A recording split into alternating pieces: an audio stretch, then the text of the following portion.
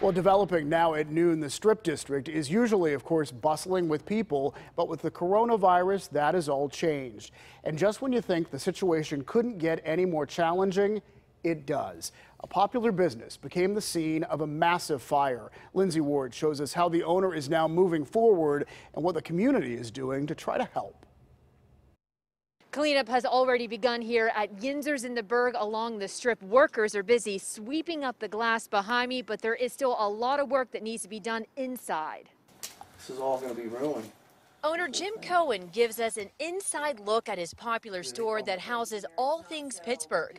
No fire damage here, but you can't miss the smoky smell now covering his Steelers, Pirates, and Penguins gear, or how everything is a soggy, wet mess. You know, the store is normally so vibrant and so electric, and it just looks like it's an orphan. He says all of this merchandise will have to go. It's a lot of money, you know.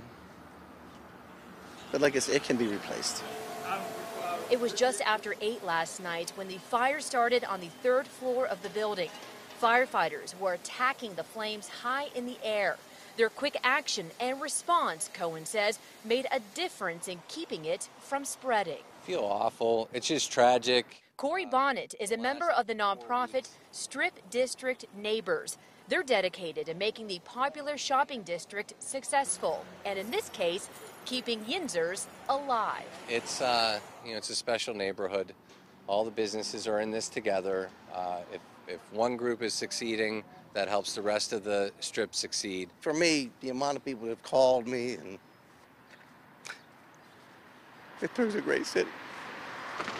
And as of right now, the cause is being investigated. Reporting in the Strip District, Lindsay Ward, KDKA News.